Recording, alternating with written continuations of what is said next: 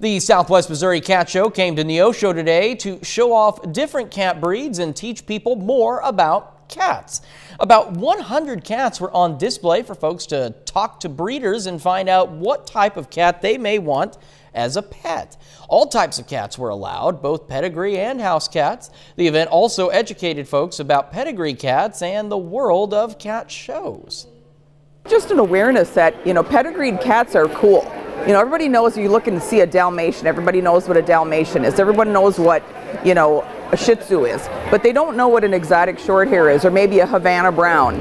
I mean, there's really cool pedigreed cats, and there's a lot of them here in Neosho, Missouri.